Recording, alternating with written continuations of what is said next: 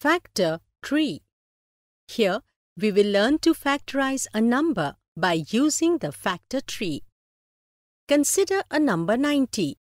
Consider a pair of factors of 90, say 10 and 9, and again consider the factors of 10, that is 2 and 5.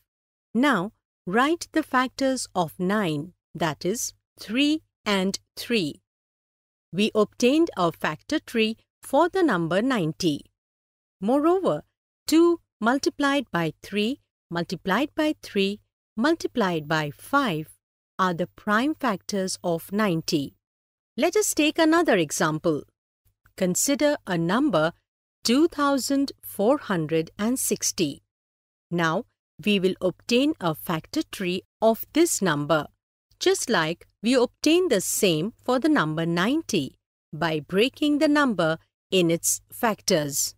We obtain the prime factors of 2460 as 2 multiplied by 2 multiplied by 3 multiplied by 5 multiplied by 41.